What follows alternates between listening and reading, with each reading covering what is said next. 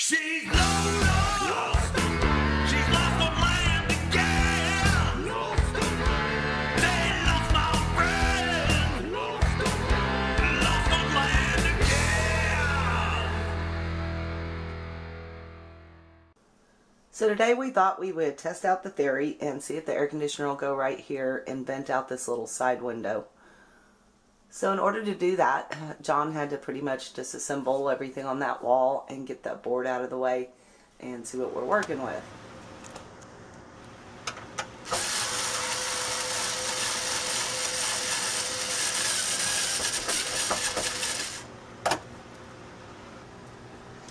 Interesting to see what's behind here. That's what they teach you in take apart school. You just keep taking screws off till the parts one falls off. Uh-huh.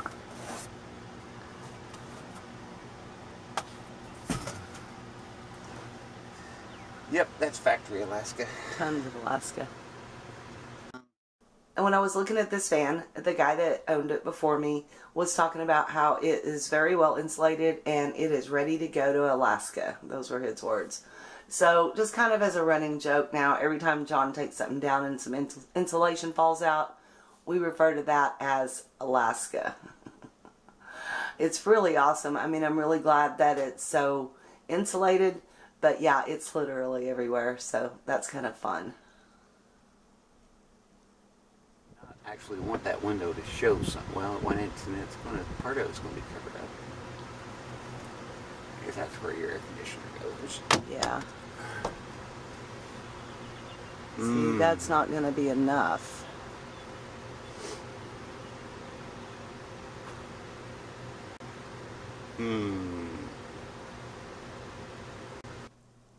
So upon further investigation, the only way to really do this, John would have to build a box around that window. There'd have to be a way to get to it, to open and close it. I think it's just going to be way too much trouble. Except I don't really go camping that much in the summer because, well, it's too hot. Even with an air conditioner, it's too hot to be outside here in Texas. So there's only a few times a year, really, honestly, that I need it.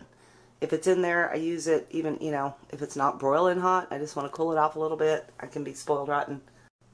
But yeah, I don't really need anything so permanent for the AC. So I think what we're going to do instead is try to just vent it out the driver's side window and just get a little something to hold it in place up there. I think that'll be fine for now anyway.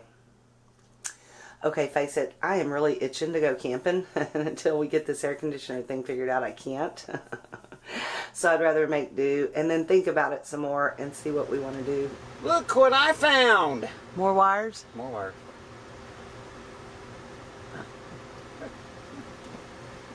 No way.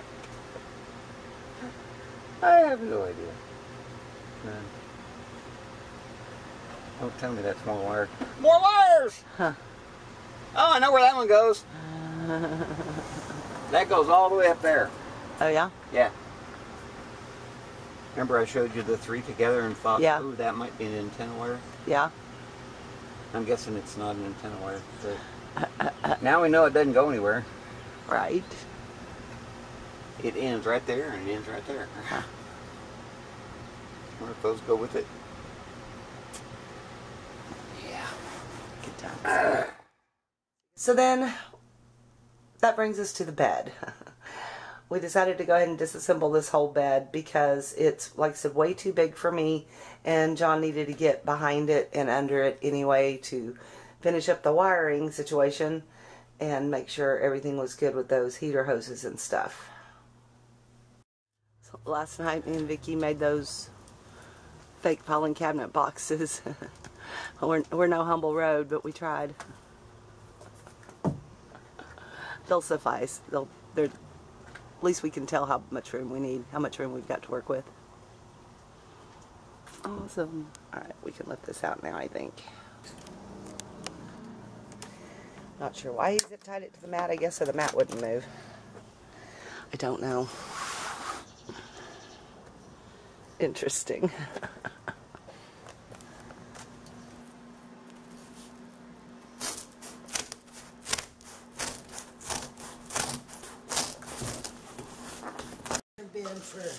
This is a 18. That's 27. And then we need 14 from there, right? Mm-hmm. On the line.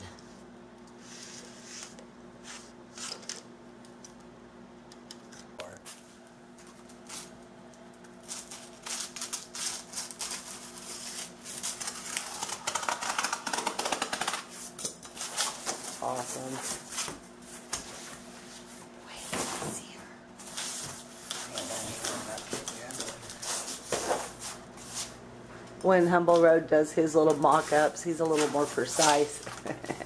And his stuff comes out a little prettier, but hey, we're amateurs.